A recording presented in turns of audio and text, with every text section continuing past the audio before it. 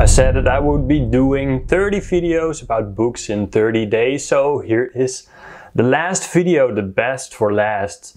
I'm really inspired by this topic. I've already created a video about spiral dynamics, which you should see first before watching this video, because this video is going to be all about stage yellow.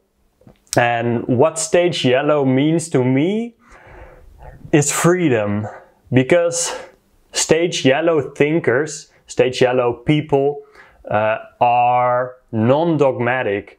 There are no ideas that are sacred for them, and also enjoys paradox. What stage yellow really values is just getting stuff done, where stage green is focused on the humanitarian aspect and just listening to everyone's feelings, and stage orange is just trying to have as much status as possible. Yellow just wants to get on with it. It doesn't really care about wearing fancy suits or eating granola as breakfast, but everything is allowed.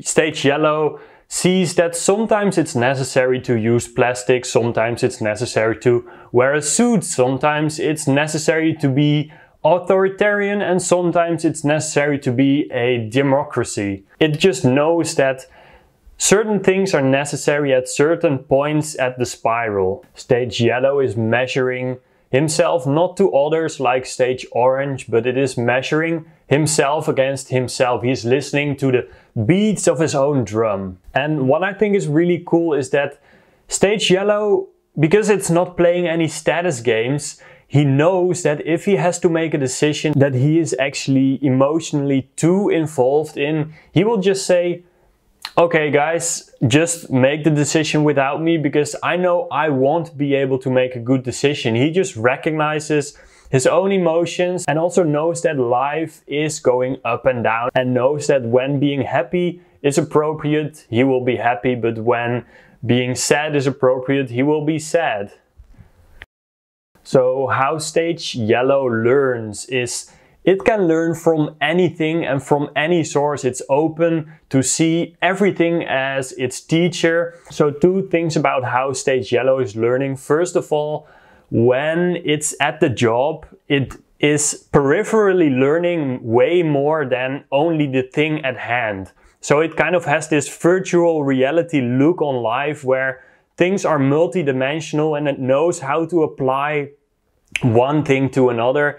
And the second thing is that it also knows which type of thinking to activate depending on the task at hand. So this means that when yellow notices that patience and an authoritarian climate and self-denial is necessary, it will get into this blue type of thinking. And when it notices that it learns faster by comparing himself to others, then he will just compare himself to others.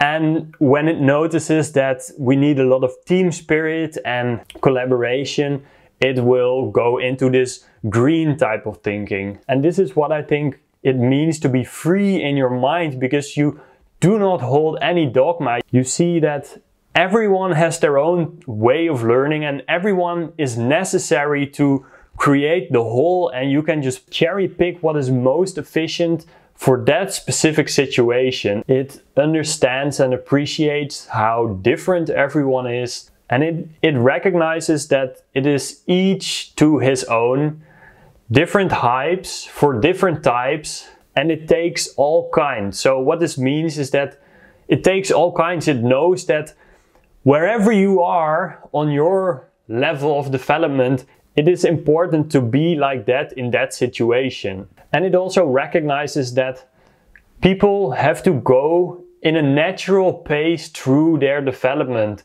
It recognizes that human development is kind of like a diver. He shouldn't go up too fast, because that will make his blood boil, but also he shouldn't go up too slow, because then it will run out of air. And it's the same with development.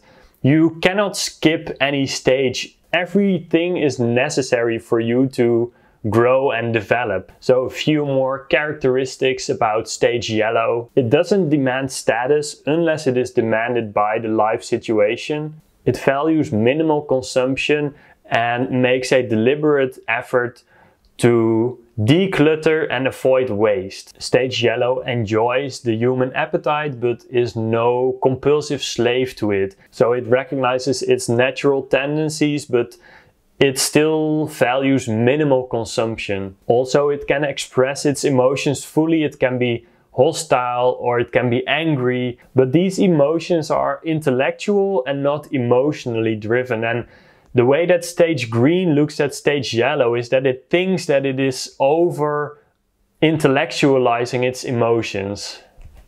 It sees that it's natural for life to have ups and downs, and it notices that chaos and structure are both appropriate at times, just like being happy or being sad is appropriate at a certain moment. It will also try to replace what is artificial by anything that's spontaneous. And what they mean by spontaneous is that whatever is natural, whatever makes sense at that context is what will be most valued. Stage yellow has different interests, whether the interest is trendy or not. And one of the things that stood out to me is also that it will be conformist or non-conformist. It doesn't really care. It just does what is most practical and utilitarian at that moment and in that context. It is attracted to crises, and it knows that the biggest breakthroughs in our development only happens when big problems arise. And it creates solutions to these problems that are complex in design but very simple in its execution. Alright, that sums up stage yellow. I think for me this is just a nice video to look back at and kind of have a direction to go towards. And maybe it was also helpful for you if you are interested in spiral dynamics. So I hope this was helpful, and I will see you in the next video.